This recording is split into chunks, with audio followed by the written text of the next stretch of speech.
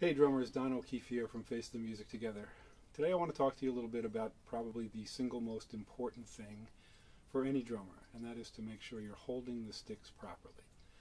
Now I'm going to be talking about match grip today.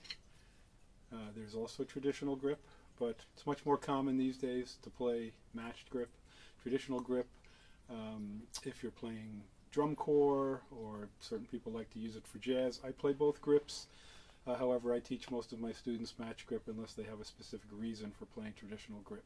Traditional grip only really came into being way back when people used to march into battle and the drum was hanging down and it was angled like this. You couldn't really play like this, so it was necessary to find a way to play, and that's why they came up with this. So there are some sensibilities about it that I like for jazz, and it may just be because I grew up playing this way, but generally we're going to be speaking about match grip. So a lot of people talk about the balance point on the stick. I like to call it more the pivot point, because if you find the balance point on a stick, I mean, balance is really a place where everything is in balance. So it would be right there. Now, if you held the stick there, you wouldn't get a very good rebound from the stick. You wouldn't get the assist from gravity. So actually, where the stick balances on your finger, the pivot point of the stick is about an inch or so back from that. And you have to find it on your own stick. And when you do find it, I recommend you take a little Sharpie or something and mark it. Nothing wrong with doing that. But when you find that pivot point on the stick, you'll find the point where you get the maximum amount of bounce out of a stroke. And you should be able to dribble the stick as well. Now, if I try to hold the stick back here, it's not going to dribble very well. It's not, I'll get some bounces out of it, but it's not going to be very well controlled. If I have it too far up on the stick, again, I can dribble that stick, but gravity is not going to help me at all. I'm going to have to do all the work with that stick. So again, if you go to where the balance point of the stick is, and then go an inch or so back, you should find a good point where the pivot point of the stick should be. Now once you find that point, that's where your fulcrum is going to go. So the fulcrum is going to create a lever on the stick, and the fulcrum is between your thumb and your index finger, and it's the first joint in your index finger and your thumb. Now if you look, your thumb will be pointing basically straight down the stick, and it'll be in that first crease. Sometimes I like to play just with my fulcrum to get that feel. So we're talking match grip. So when you find that on one side, you just match it up to the other side, and you should basically have your grip.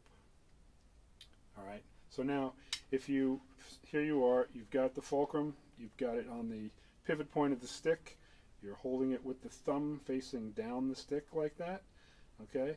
It's in the crease, your fulcrum is correctly positioned in your fingers. So now, turn the stick over. When you turn the stick over, it should be angled, the back of the stick should be hitting this fleshy pad, the shock absorber. That's where the stick should be positioned in the back of the hand. You don't want it over here, you don't even really want it in here, you want it right there. Okay, and then the fingers will lightly wrap around it. We want that to be, they want to make contact, but you don't want to hold the stick like this. You don't want to be clubbing it. You want it to be loose in that fulcrum. You want to be relaxed as possible. So you have your pivot points, your fulcrum. Turn it over. Make sure they're matching. Make sure your fingers are lightly wrapped. Make sure the back of the stick is hitting that fleshy shock absorber. And now you're ready to find the positioning, okay? So put the sticks down, loosen up, shake it out, and then just relax. Put your arms down, bring your arms up, look at your hands, bring them down again, bring them up, look at your hands. So if you take one of your sticks and just put it in that hand on the X that you've marked with your fulcrum, then match it up to the other one, put those down on the pad. We're going to call this our rooftop. Okay. Now there are 3 basic different hand positions. We have German grip, which is a 90-degree angle on that rooftop. If you come in a little bit, you get American grip at about 45 degrees. It's more of a peak. And then there's French grip or timpani grip when the sticks are parallel. Now what you'll notice about both my hands and my thumbs as I come in from German, my thumbs are basically pointing at each other. They're facing each other. As I come in a little bit, now I have an angle going off this way with my thumbs. As my palm starts to come in a little bit, and as I come into timpani grip or French grip, my thumbs are going to be straight up, my thumbnail is going to be straight up in the air, and my hands are going to be, parallel to each other. So we're only going to use this grip when we're doing fingers, and timpanists use this grip a lot for rolls. We're going to spend most of our time probably between American and German, for now anyway. One other thing you want to make sure you do is basically you have your fulcrum, it's on the pivot point of the stick, you have them matched, it's angled properly, it's sitting right in your hand, the fingers are correct. One thing you want to keep in mind is this gap right here. You don't want to close it up. If you're closing that gap up, you're probably holding the stick too tight. So tension is the enemy of relaxation. So we want to be relaxed. Okay, we want to be in motion. We want to have as little tension as possible. So you want to make sure you have that opening. There are times when I might close it up for certain specific reasons, but generally if I'm closing it up, I'm too tight. So to make sure you're starting off right, if you take that stick, turn it over, take your other stick, you should be able to slide that stick through there. That gap should be there. And it should be there whether you can do it from the top or the bottom. And again, you should be able to do that on both sides.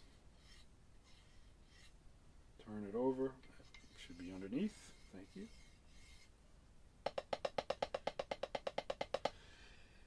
And that's basically all there is to the basic grip. So you may want to start with, if you're right-handed, your right side, your right hand, your dominant hand, because it may be easier for you to get that into position.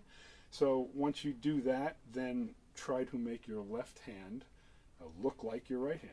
And, turn them around. Look at them from this angle, look at them from this angle, look at them when you have your rooftop on the drum.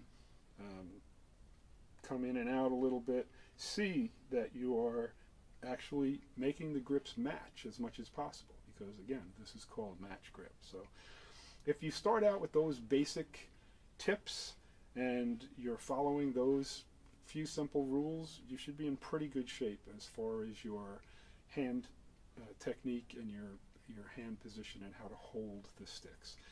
We'll get into more about the motions in another video, but right now, the single most important thing is just to make sure you're holding the sticks properly. Because if you're not, it's going to create issues for you down the line that you may have trouble dealing with. So I hope this helped, and we will see you in the next video.